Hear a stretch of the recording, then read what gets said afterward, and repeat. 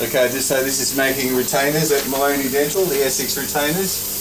This is a model that I've taken and poured from an alginate impression. We'll first of all trim the base a little bit. Let's get rid of some of this excess material.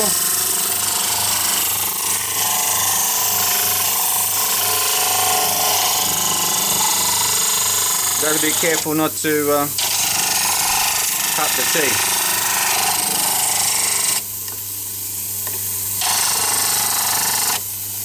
Okay, so that's pretty good.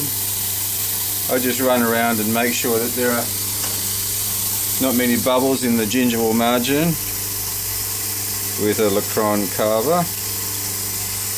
Like this. I've already done this one a little bit, but there's still a few bubbles there. I'll just turn this machine off so there's not so much noise in the background.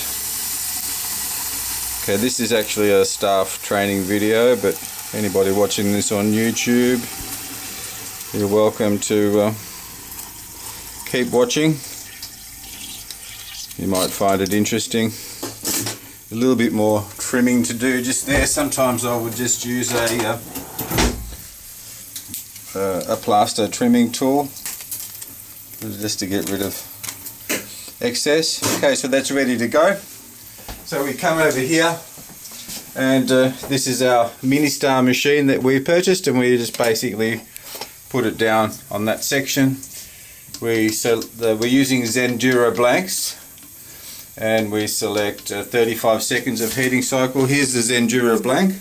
They come individually packed, so you've got to open these up, but don't open them up too early. Open them up as you need them, because they do absorb moisture and can go bubbly. So here's a little one of those gel packs inside to take the moisture away. So we undo that locking rim, we pop this down. I use the matte side facing up, and we swing the heating element across. Now, as you can see, the machine starts to count down, and it goes through this counting down process until it gets to 35, and then once that's done, it takes a little while, so we're not going to wait here this entire time. I've already prepared another one. This is how it comes out of the machine, like this. So once it comes out like that, we remove it from the machine and we take it across to our trimming station. So you can hear the machine is now beeping. It's giving us a 5-second warning. So we close it like that, and then we come over here. So once that comes out of the machine, we come to this stage of trimming, and basically turn that up a little bit. I use this lab hand piece and I trim just below the crown level, gingival level, all the way around. Now, if you're watching at home, don't try and do this without some experience, because it's very dangerous on your fingers. And do wear eye protection in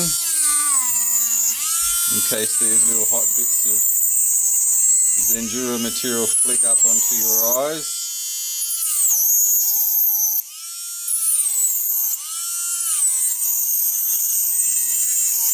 Okay, that thing has now finished its cooling cycle, because I heard a beeping. I'll take you over there and I'll show you what it looks like. Finish the cooling cycle, so it's pretty simple. You just open it up like that, and there we have a nice suck down. These pressure forming machines are really good. So we'll just finish off with this one here. So I've trimmed that almost all the way around now. So make sure it's all cut nicely. Next thing I do is I take the blank off. Sometimes they're a little bit difficult. When they're a bit difficult, this is what I do.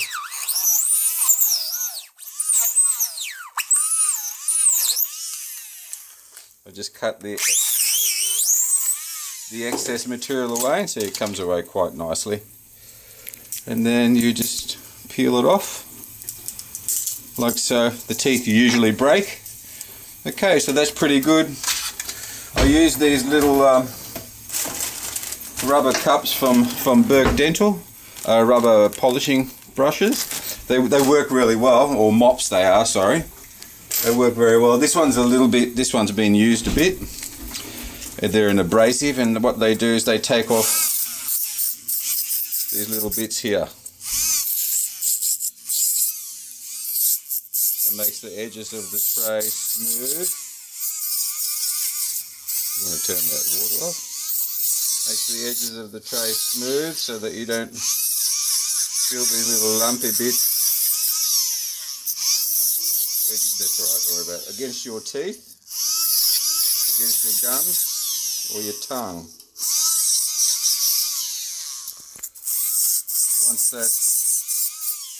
Once that's done, I normally just go around with my finger, like so. There we are, see? Felt that straight away. Just go around with my finger and make sure it's all nice and smooth, which it is.